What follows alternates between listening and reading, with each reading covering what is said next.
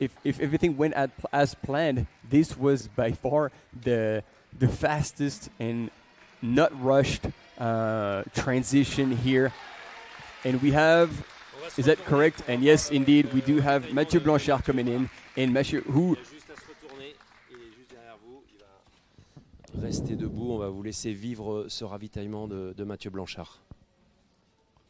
So you see one more runner, just like Germain Granger, who chooses not to sit, just to keep going as fast as possible.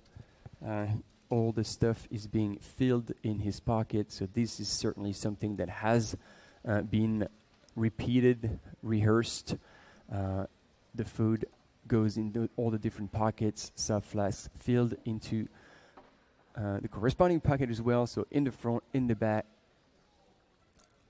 And he's eating quite a bit, but this is quite efficient, coming out of these little plastic pouches. And I think there's a lot of words that are being shared.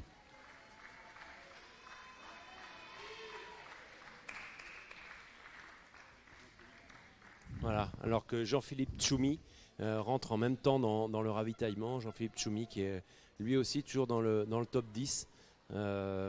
Voilà, et ça fait 24 minutes que Jim Wemsley est rentré dans ce ravitaillement et un peu plus de 21 minutes qu'il en est reparti. And so yeah, Jim Wemsley now has left the aid station about 24 minutes ago, just a little bit over 24 minutes ago. And so the conversation between Mathieu and Alex is always very special. Alex is also helping him mentally always to move forward. And we have Thibaut Garivier, who just come into the aid station some